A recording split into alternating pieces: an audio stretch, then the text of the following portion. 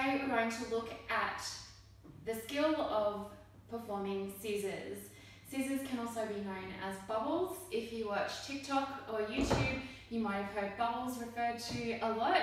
Scissors, bubbles, you can use the terms interchangeably. What you would have noticed in my introduction was a little bit different. I did some scissors in a circle before I did my pivot to say g'day. Okay, scissors or bubbles, it means that we are creating a round shape with our feet before creating another round shape to give us momentum going forwards or going backwards. This video is going to look at forward scissors, and then we're going to look in a further video at backward scissors. So many people say to me, the things that I want to learn are how to stop, how to turn, and how to go backwards. And I'm here to tell you that within 3 lessons, I have people who have gone from never having skated before to being able to do all 3 of those skills that were on their bucket list. So what might seem the impossible task really isn't, and I have a lot of proof in Twin City Skate Club that it absolutely isn't impossible. It's a lot easier than you might think. Okay, basic forward scissors. Let's go back to our skating posture. Chins up, arms out. Don't forget that we're pressing down on that imaginary table. Tuck our bottom in, tuck our tummy in, and down we go. Okay, nice straight posture, head, shoulders, bottom, feet, bent knees, perfect. In that position, what I'd like you to do is put your heels together and push your toes out. I call it first position from ballet, which is pretty much exactly what it is on roller skates. Okay, heels together, toes out, nice and wide. Okay, our arms are going to be above our legs, and right now we're in our box of stability with our 4 wheels on either foot firmly on the ground. Okay, what I'd like you to do from this point is just to shift your weight ever so slightly back onto your back wheels, not so much that your front wheels lift off the floor, and not so much that you start to roll forward. Okay, I'm going to do it forwards for you, sideways for you.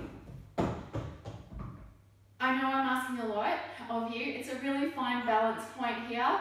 Not too far back, not too far forward. Don't roll, stay still, put your toes apart. Let's do it nice and slow. Okay, heels together in first position from ballet. Press down on your 8 wheels in your skating posture. And now just a little bit back.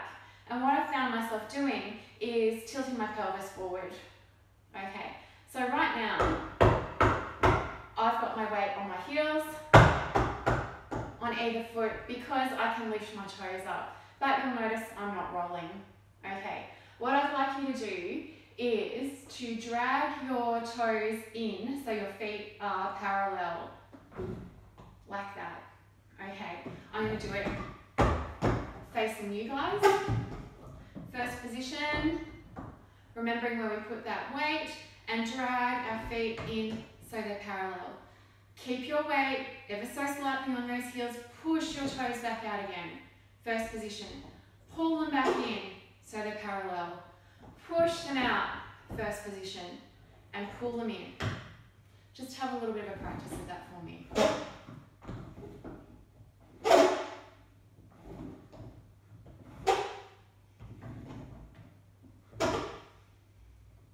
Okay, what is happening there is you are able to maneuver your toes because your weight is on your heels, and that's the movement that you need for scissors.